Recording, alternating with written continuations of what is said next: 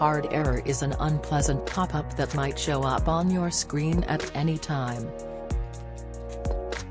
First, let's try to clean boot your Windows. Press Windows key with letter R simultaneously, type in the given command and press Enter. In newly opened window, navigate to Services tab, check the box to hide all Microsoft services, click Disable All button, then click Apply and OK.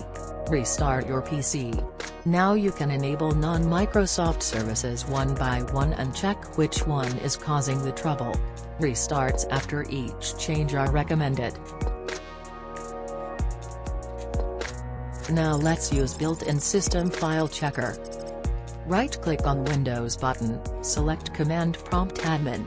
In Command Prompt environment, type in the given command and press Enter. Wait for the process to finish and restart your PC. Now let's run built-in Check Disk tool. Right-click on Windows button, select Command Prompt Admin. In Command Prompt environment, type in the given command and press Enter.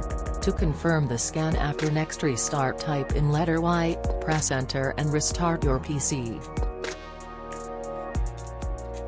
If you have recently installed Windows updates, they might be the cause. Click on Windows button, type in Check for updates and press Enter. In newly opened window, click on View Update History, then click on Uninstall Updates.